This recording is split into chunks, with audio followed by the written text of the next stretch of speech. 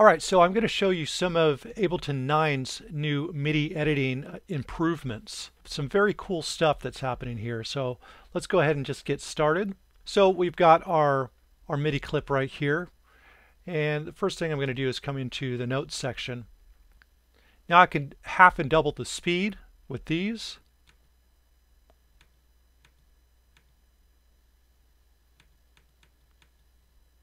I could reverse the order of the notes just by hitting reverse.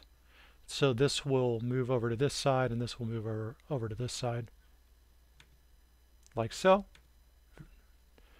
Inverting means that what's here on the bottom will move up to the top note, and what's on the top note will move to the bottom note, and so forth. So that could give you a lot of creative options.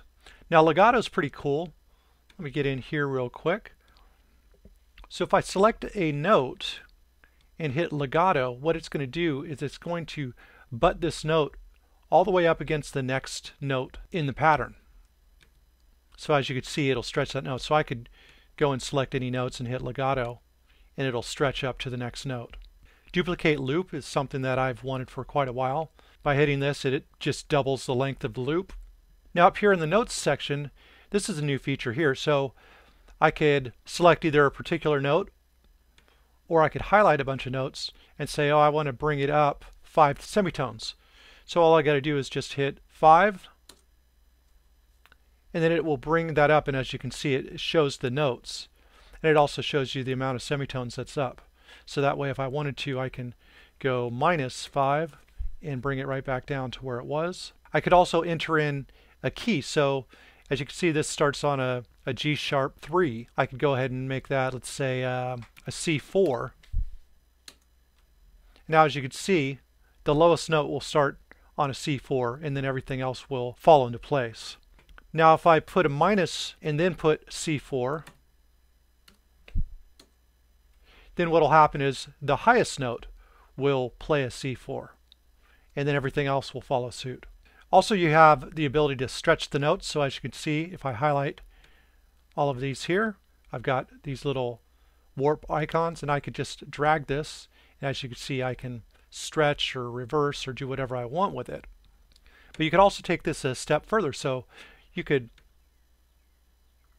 highlight these, and as you can see, just by hovering in the middle, I can grab a certain section and move to the left or right, and as you can see, it'll stretch accordingly dependent on where I'm grabbing the stretch point.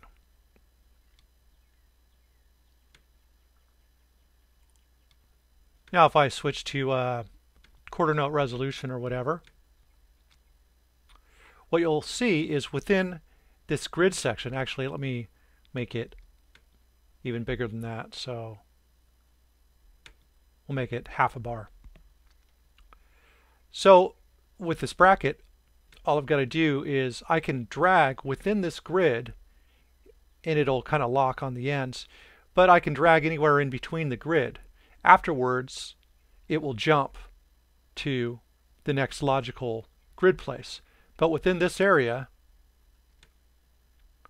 I can fine-tune the point that I want the note to start or the note to end. Now if I want full range, I could just hit the command key and drag, and I'm not bound by any of the resolution at all. In the envelope section, now it only takes one click in order to create automation instead of 2 clicks. As you can see, one click will create the envelope, and another click will get rid of it. In the notes section here, if I hold down B, it will toggle between this mode here, where I can enter in notes with one click, whereas if I'm in the regular cursor mode, it takes 2 clicks to enter and remove. The moment I let go of the B key, it'll switch back to the cursor. Now if I just quickly hit the B, it will just switch over. I can do all my fine-tuning and editing without holding down the key, and then I can hit the B key again, and it changes back to the cursor mode.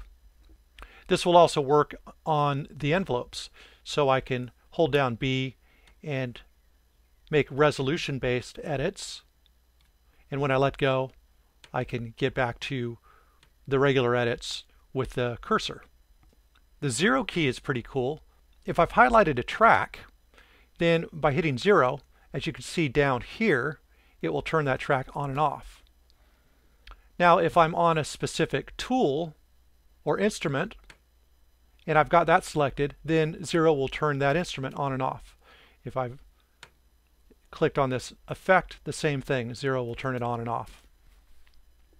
If I hit the Q key, what that does is it automatically jumps into hot swap mode. So I've got this effect that is selected, I hit Q, and now it automatically shows me what I have available to swap with. So I could either swap for a different preset, or I could choose another effect. So let's say I want auto filter instead. I'll just double click that, and now it becomes an auto filter. If I click on the sampler instrument and hit Q, obviously you could see it's going to give me instrument settings, so I could change the instrument just as easily. I could say, oh, I don't want a sampler, I want a drum rack. And now this part is now a drum rack. This was available in Ableton 8, but if you highlight a MIDI note and hit the Command key, by dragging up and down, you could change the velocity. You'll see it, notice down here. So I could actually highlight a number of keys as well, hold down Command, and I can affect them all at the same time as well. So those are some new MIDI editing features in Ableton 9.